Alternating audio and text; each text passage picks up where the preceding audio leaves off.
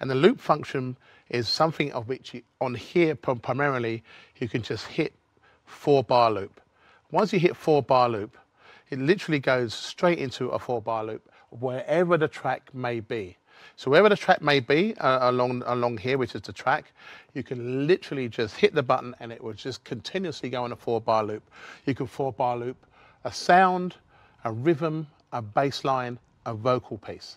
That's a lot of fun because once you've got that 4-bar loop, and if it's in 126 BPM, you can play your next track off that 4-bar loop to be creative.